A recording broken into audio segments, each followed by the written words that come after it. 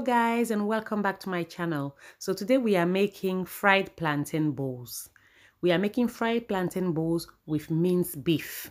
So let's see the ingredients. We're going to need very ripe plantain, We're going to need self-raising flour. If you don't have self-raising flour, we can use all-purpose and add half a teaspoon of baking powder, grated onions, grated ginger, salt, and leftover minced beef.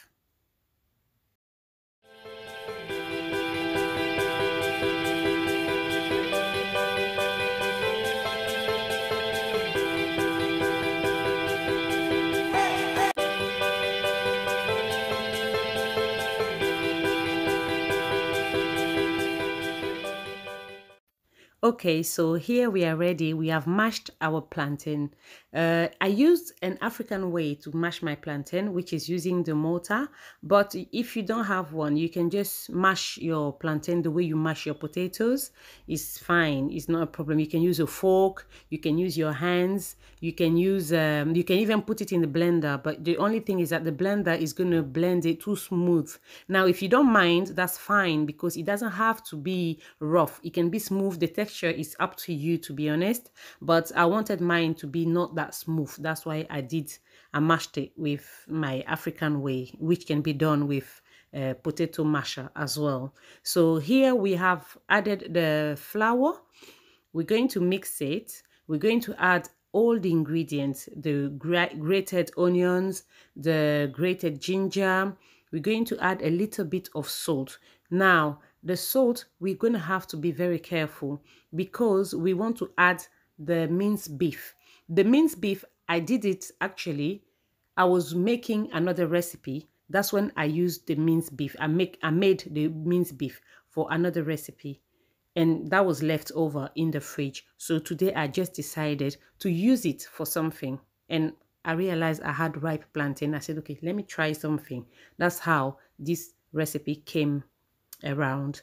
So the minced beef has been spiced already, seasoned, and everything already. So it has everything inside. So that's why it's better to add your minced beef first. I added my salt first because I knew how I wanted it to be. So it's up to you, but I will advise you to add your minced beef first to mix it very well. So you add your flour, you add your grated onions, you add your grated ginger, and then you add your minced beef. You mix it very well and you taste it. If you think it needs more salt, then you can add more salt.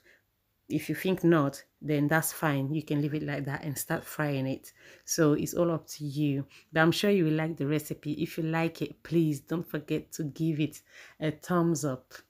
Subscribe to my channel and leave a comment if you try the recipe, if you add your own twist to it, anything like that. Just mention it in the comment section. That will help a lot of people, and that will help me as well because I'm here to learn too.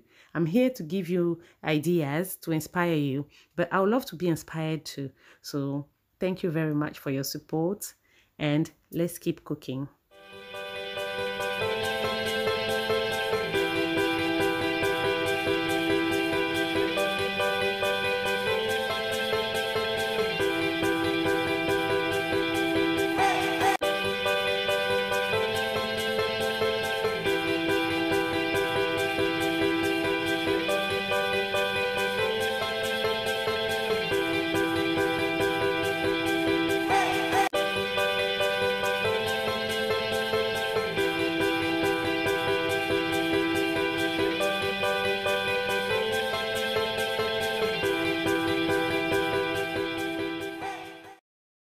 So here I wanted to mention something. The minced beef, you can add as much as you want. There's no particular quantity. It's all up to you as well.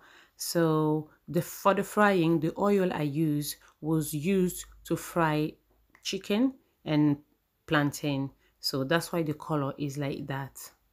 It's good as well because there's taste to it as well. There's flavor to it because it's been used for something delicious also. So here is your food. Is ready and served.